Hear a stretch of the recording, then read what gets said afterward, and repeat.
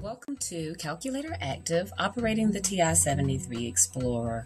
My name is Yumia Pearson, and today I want to take some time just to familiarize you with the basic operations of the TI-73 Explorer. As you can see on my screen, I have downloaded an actual calculator, and you're able to do that if you would go to this web address here. And specific instructions as to how to download this particular calculator have been shared with you on the Google Drive. But if you have a calculator in hand today, you will press the exact same keys and see the exact same things that I see. If you just follow along. Okay.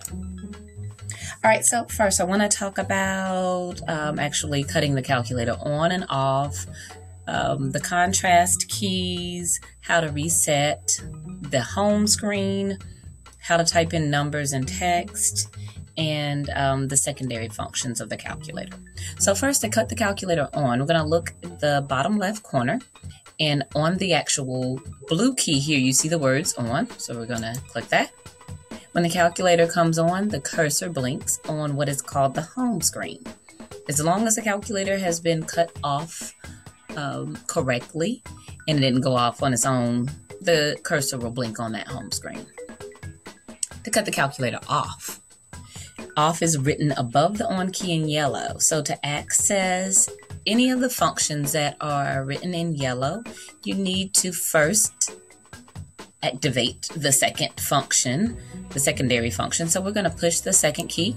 You see an up arrow that comes on your screen, so that means it's ready for whatever that second function is.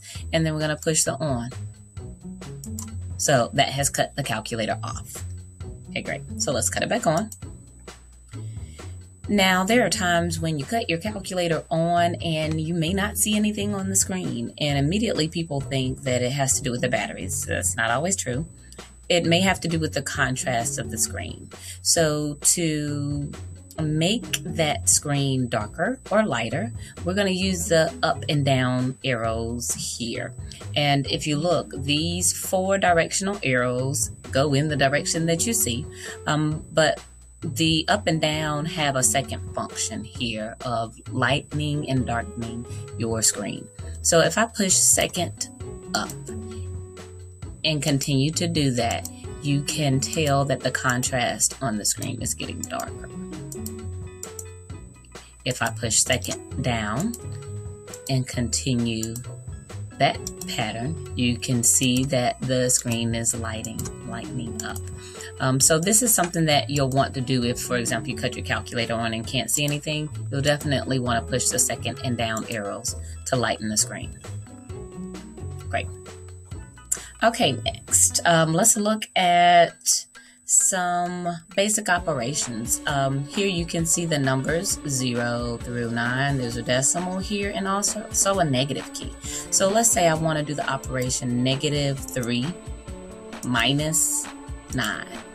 If you look on the screen, the negative is higher up on the screen than the minus sign. And the minus appears to be a little longer as well. So -3 minus 9, I want that answer. I'm going to go here to the bottom right corner and press enter, and then I get my answer. If I look above the enter key, there's entry in yellow.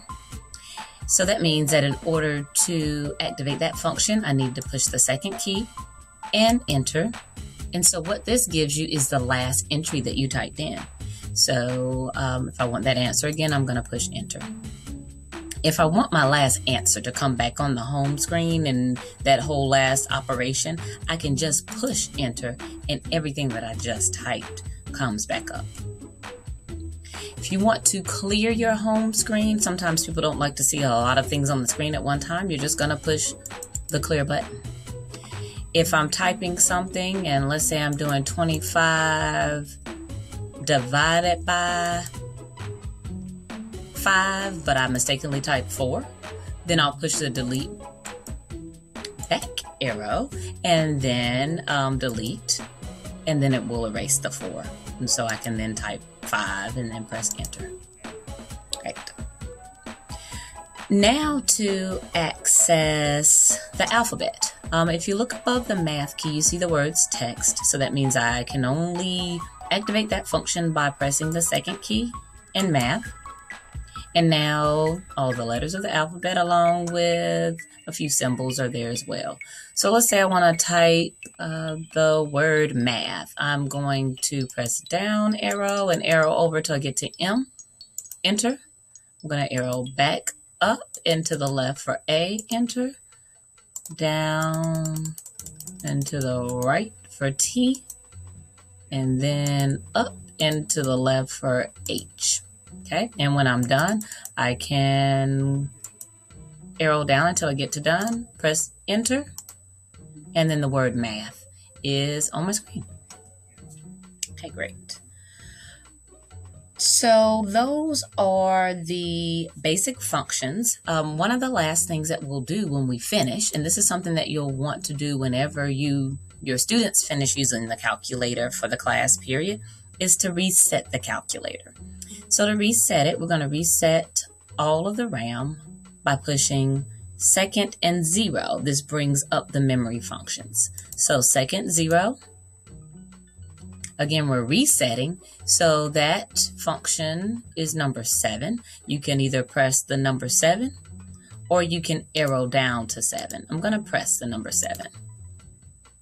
Okay, and we're going to reset all of the RAM. So I'm going to press number 1.